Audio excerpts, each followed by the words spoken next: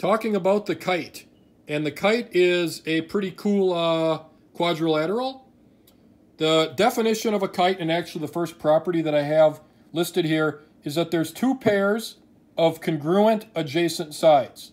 That means that it has two pairs of sides that are next to each other that are congruent. So these two sides are congruent, and these two sides are congruent.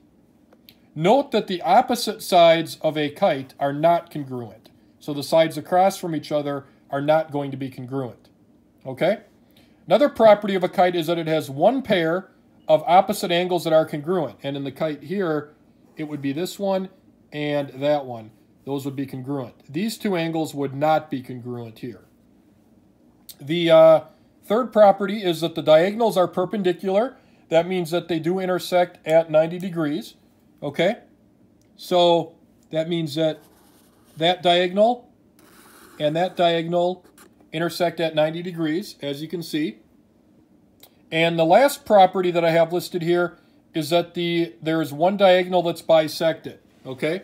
So if we look here, that would mean this and that are equal because this diagonal bisects this diagonal. Those are the four key properties of a kite, and we'll be using those properties today.